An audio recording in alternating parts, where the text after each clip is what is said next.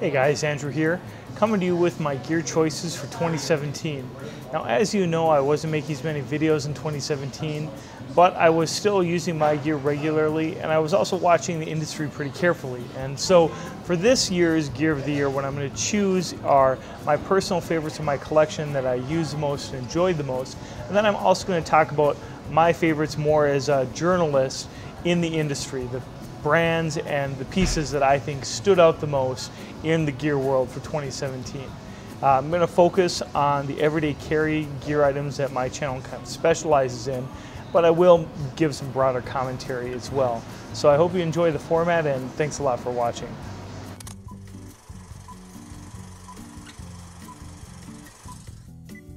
We can kick things off with the watch I wore the most in 2017, and that is the Seiko Alpinist, shown here on a strap that I've really enjoyed, the Hodinkee Shell Cordovan strap in color number 8. Great watch, great strap, wearing it a lot. But my favorite watch brand of 2017 was in fact Timex. Here's one watch that I reviewed from Timex in 2017. This is the Waterbury Collection Timex, which is a collaboration with Todd Snyder, Red Wing, and Timex in their Waterbury collection. Waterbury watches are very stylish. They also came out with the awesome Mark I, an aluminum case Timex that I intend to review. But boy, the thing that really excited me, something I've been talking about for years, a mechanical Timex, the Marlin.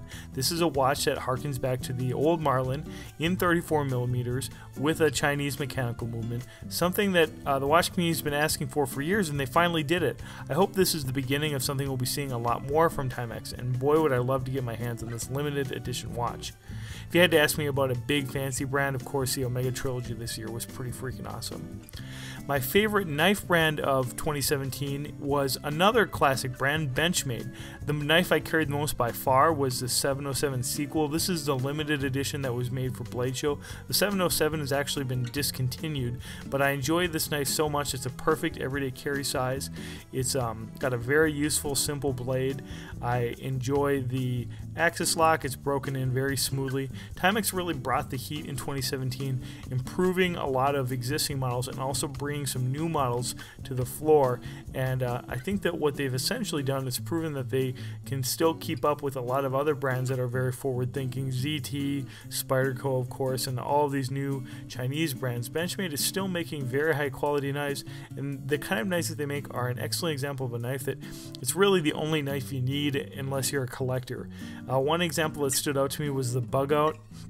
Just a super lightweight Benchmade, classic Benchmade style, very nice materials, very lightweight, pretty much a perfect everyday carry knife from what I can tell, and one that I would love to get in my collection. My most carried pen was this Maxmadco bolt action pen.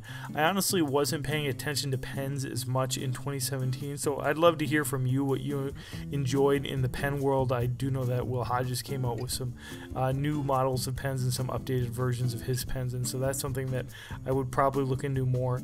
Now for flashlights, again, it's a similar theme here. It's something that I've been carrying for the last couple years. So Prometheus Beta QR on my keychain was my most used light by far. Love that quick attachment mechanism. It's very affordable. I didn't have to stress about this light at all. It's just an amazing beater, holding up great. Really highly recommend it. Great everyday carry light. On the higher end, I did get a Muyshondt Maus Mk I, and this is an extremely beautiful high-end light, basically a custom light.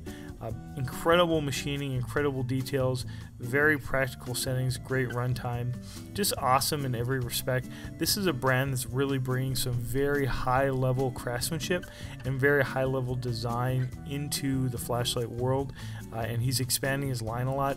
Here's just a shot of the Prometheus Beta QR and the Muyshondt Maus next to one another. As you can see, the mouse is a little bit smaller. I have it on a little lanyard or a little paracord for easy carry. If you're interested in a larger high-end flashlight, then I definitely recommend you go to Muyshondt website and check out some of the different lights they have available. They really have a variety of sizes and a variety of designs, all very impressive, all very cool. Definitely a brand to check out. As far as boots go, Red Wing was my choice for boots. Again, probably an unsurprising choice for me.